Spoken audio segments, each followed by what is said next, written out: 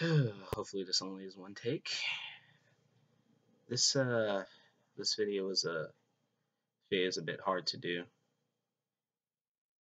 Um yeah. Yeah, some things have been going on in the music world. Most recently the death of Chester Bennington.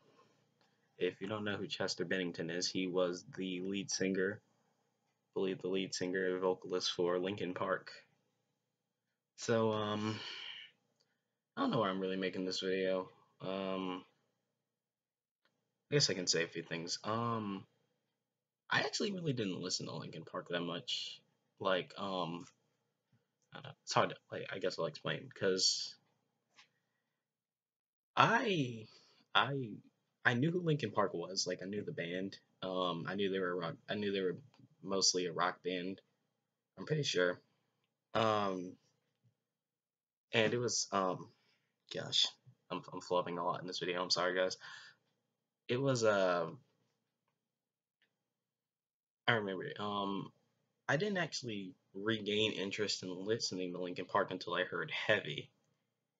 Yeah, yeah, that song. From what I can tell, a lot of the Linkin Park fandom didn't really care for the song that much. They thought it was a bit melodramatic and it changed, and like Linkin Park had changed as a band.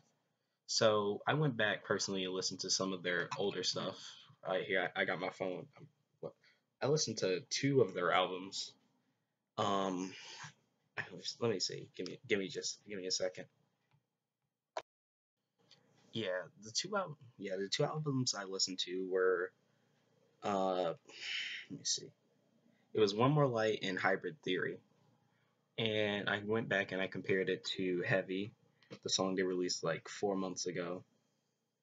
And I also compared it to Talking to Myself, the song they released just this week actually. So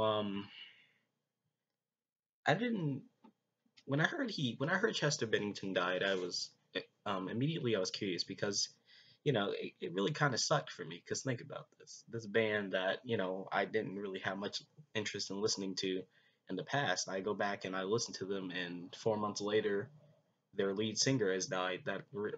It was really it was a strange series of events, and I know it was a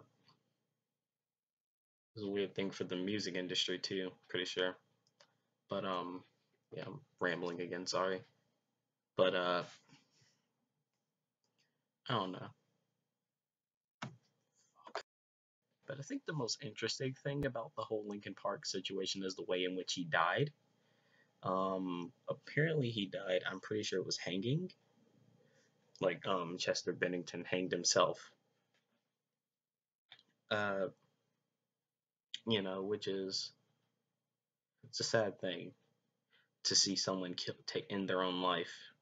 Pretty sure he was going through depression from what I read. So I guess the point of this video is to say, don't let depression get the best of you. Find help if you really need it. Like, honestly, I've never been to the point in my life where I've been depressed and thought about taking my own life. Never come to the point where I've thought about things like cutting myself, hanging myself. Um, you know, I'm 16. I'm a teenager. These are the sort of things that are supposed to come with the territory of being a teenager. But as you can see, it can happen to older individuals too. Chester Bennington was 41, I'm pretty sure, and we've seen what happened to him. Uh, so um, yeah. The point of this video is just to say, don't let depression get the best of you. I'd say support Linkin Park. Uh, the other band members, Chester's family. Maybe buy some of their music. I know I bought a few of their songs, and I've been listening to them lately. I might listen to some more after this. So R.I.P. my man's Linkin Park, and I'm making a new video right now. So. Fell apart. What it meant to be will eventually be a memory of a time I tried so hard and got so far, but in the end, it doesn't even matter. I had to